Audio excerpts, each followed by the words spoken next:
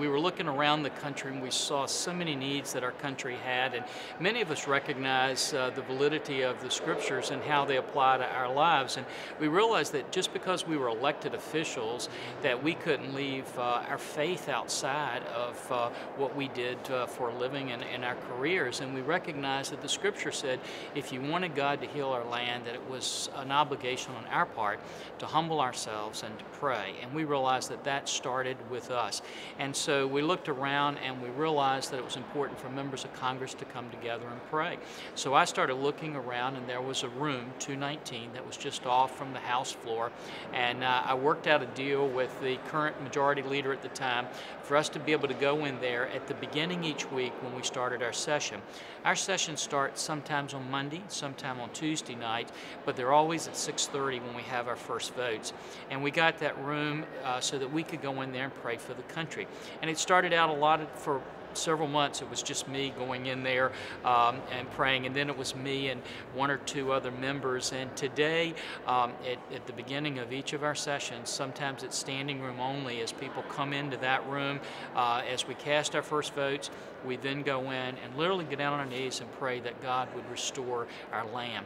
And the exciting thing was that as people across the country began just hearing about that by word of mouth, they started calling us and saying, we know that you guys are leaders of the nation, and you were praying for the country at this particular time. And even though we're in a different time zone, we want you to know we're praying for you right now at the same time you're praying.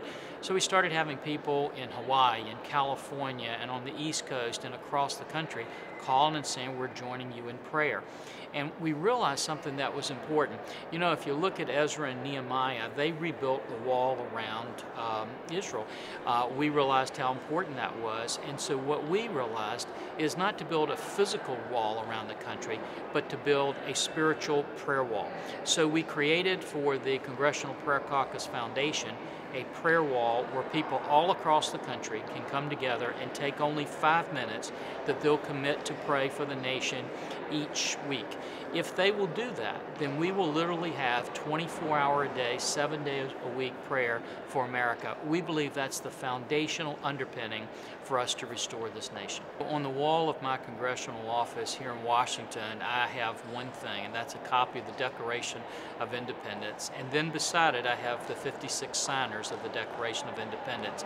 And the reason was because they had a tremendous document that they forged, which was the foundation of freedom, not just for the United States, but the foundation of freedom for the entire world. But we recognize that those founders made an enormous cost.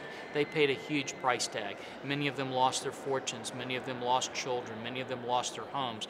But at the end of that document, they were willing to not just vote for it, not just talk about it, but they literally took their pens and they signed their names, which they believed to be a death warrant at the time, and they pledged, as you know, their lives, their fortunes, and their sacred honor.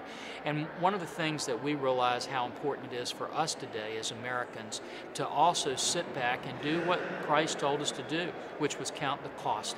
And once we count the cost, we realize the price tag that we're willing to pay to help restore America and make it the nation we know that God intended it to be.